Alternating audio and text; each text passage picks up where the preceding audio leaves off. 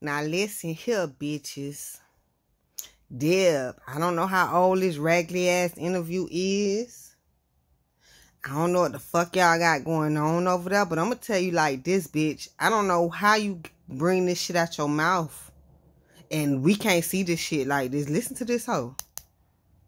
That happened. No, it can't, because they too goddamn jealous. The only person that I root for, baby up underneath your wing and bring her. Lotto. Okay. Lotto. Oh. I was so hurt that nobody came to take that baby and put them under her wing. She was the baby of the bunch. Mm-hmm. First of all, how the fuck is you hurt that ain't nobody put Lotto up under their wings when Lotto didn't want a big bitch to put... Lotto ain't want to be under no motherfucking well, bitch. Didn't she just come from Jermaine Dupri? Why the fuck somebody want to put Lotto under their wings? Now listen to this hoe. And put that baby up underneath your wing and bring her through. Mm-hmm. Oh. Why isn't that happening? No, it can't, because they too goddamn jealous. She got a point though. It can't happen because people are fucking jealous, but that ain't the only motherfucking reason. Listen to this hoe. Only person that I root for, that I pray that she gets the right team, is Cardi. Because I think... Did this bitch just say that? And she only going against Nicki Minaj. This was fucked up in the game, Deb hoe. We can see, bitch, because you know we know you used to fuck with Nicki, bitch. You said that was your daughter. Nah, your little raggedy ass gonna sit here and say the only person you pray that can get the motherfucking guidance in the fucking game is Cardi B, ho?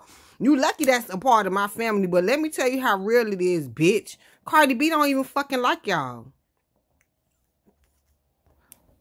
If Cardi B gets the right team, she will be that one that will reach out to all these girls. Right. Yeah. Who the fuck? The biggest lie that she done told. Bitch, Cardi B been out on for fucking 5 years. Bitch ain't reach out to nothing. Matter of fact, bitch don't even want Cardi to reach out because we know she ain't got no pull. What the fuck is you talking about, Deb? This the type of shit get me upset. Raggedy ass motherfuckers. I cuss every one of y'all out for bullshit ass lies. That's